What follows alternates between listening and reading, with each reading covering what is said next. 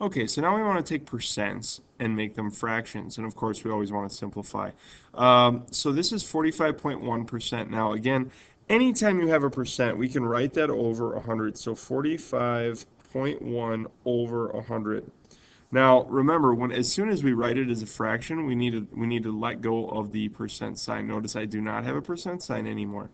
Now, we do not like to see a decimal in our fraction.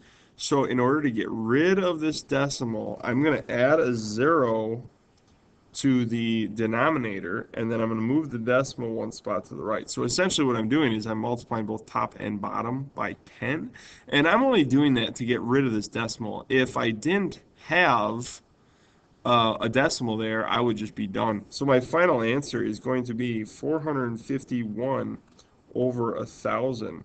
And again, I would check it with the calculator, use the fraction ABC button, and you'll find out that this one cannot be reduced. So this is your final answer. 451 over 1,000 is equal to 45.1%.